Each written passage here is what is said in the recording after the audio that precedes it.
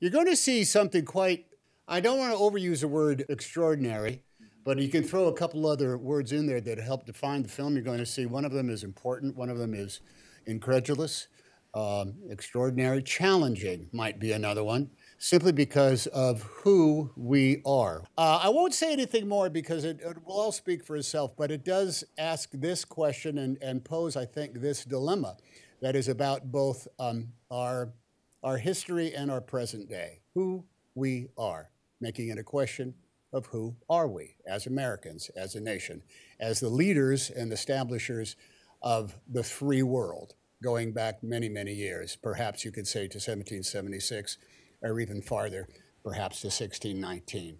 This movie is a dichotomy. It is about history. It is about today. It is about fact, and it is also about opinion. It is about the story of who we are, and it is also about the narrative of who we are. Those things are not just opposites. There is a great amount, an infinite number of numbers and colors between the two extremes of fact and opinion, of history and present day, of our story and of our narrative. I won't say anything more, but if you'd like to hang around, there'll be a brief conversation afterwards, some questions and answers with Jeffrey and Emily and Sarah. Thanks for being here, everybody. Enjoy the film. It's hard to encapsulate.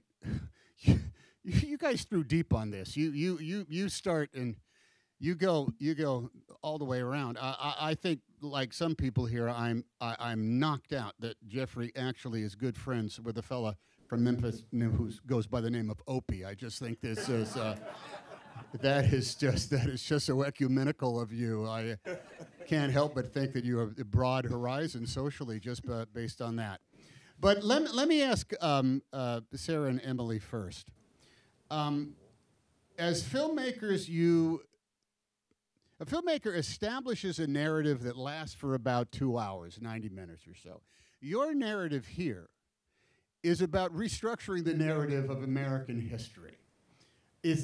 What came first here? The desire in order to talk about the history of of Jeffrey's personal story, or the grander aspect of this narrative between the history that white kids are taught and the history that black people live? What started this was Jeff's presentation. And Sarah had the opportunity to see Jeff's presentation at a continuing education course. She's an attorney as well. We first just wanted to get that presentation. We were blown away by it, totally blown away by it. It changed our lives. It changed the way we look at the world we're in. It changed the way we walk through life. And we